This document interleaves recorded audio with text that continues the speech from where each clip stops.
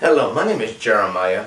I want to let people know that I was part of a compilation CD. One of my songs, one of my songs were on in a company in Connecticut, which is called Media Factory Records or Media Factory Television, where you'll see one of my compilation videos.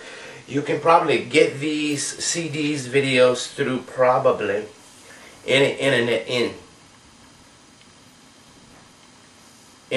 it's an internet online store that you can get it, okay? And peace, people. I love you. Alright, when you believe, you have to believe all the way. You can't believe part of the way. That's why when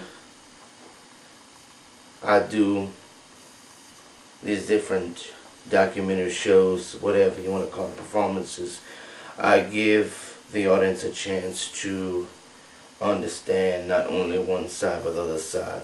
There's always good and bad in everything, or should I say every side, or in life. So learning that and kind of understanding the spiritual side can give you an in-depth look at understanding the reality of heaven and hell.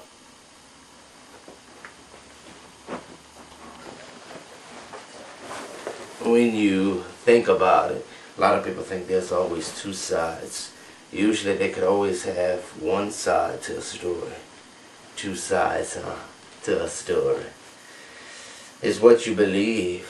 If you feel that no one loves you with loneliness, then maybe that's the real deal. Maybe if you feel like no one thinks about you, maybe it's true. Maybe if you think people talk about you, maybe it is true. Because how do you know what's true and what's not true, or what's real and what's not real? Think about it. Do you think just because you die, do you think you go anywhere? Or just because you're alive, does it mean that you have to believe in a spiritual being, in a spiritual being that's higher? Or is there a higher calling? Or anything? It's always up to that individual to believe what he or she wants to believe. If what is true or what is not true. Only you can decide what is true and what is not.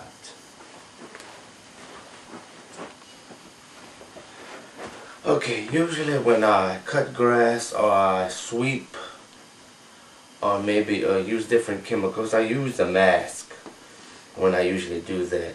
So it kind of gives me a chance to make sure that even though I have sinus problems, that it doesn't get worse because of this mask. Okay, usually when I take a bath, I usually use some Epsom salt and some peroxide. Usually that's my daily ritual for taking a bath.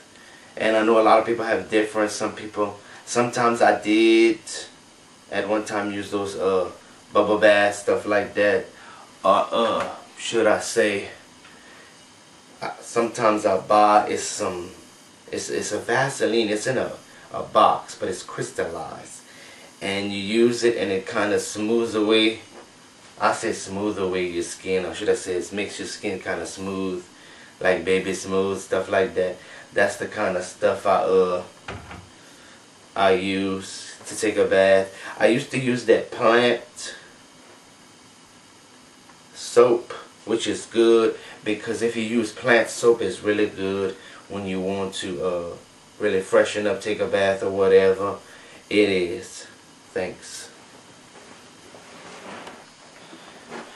Okay, when it comes to global warming, the best light you can buy is what they call the energy savers or energy smart lights, which is pretty interesting. And I know it probably costs a lot, but